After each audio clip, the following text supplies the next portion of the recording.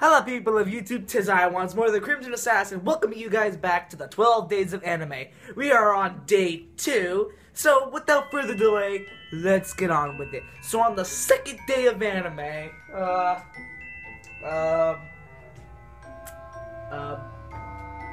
this Nintendo Wiimote that I never used, that doesn't have a thing on the back, gave to me, "You can become a hero," from Boku wa Hero Academia. People of YouTube, if there's one thing our little main protagonist Izuku really wanted, was a quirk. And unfortunately, he was born quirkless. So, you know, he was feeling down in the dumps, and one day, in the first episode of Boku wa Hero Academy, or technically the second, he gets like swallowed up and almost chewed up by this one monster. And his hero, All Might, comes and saves him. And at first, All Might tells young little Izuku that he really can't become a hero because he doesn't have a quirk. And they said there's nothing wrong with being a policeman.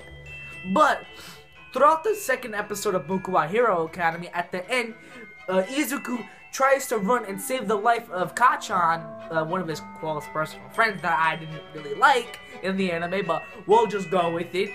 So he tries to save his life, and then he does in the process, but even though he's without a quirk, he's still trying to help out his friend regardless.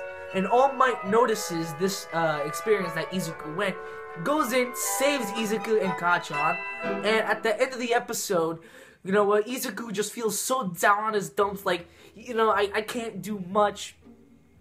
All Might tells Izuku that with your bravery, with your heart, with your courage, you can become a hero. And that right there, people of YouTube, is just what he absolutely needed to go through the anime. His hero, All Might, tells him the hero that he looks up to and that he desperately wanted him to acknowledge him, you know, tells him that you can become a hero.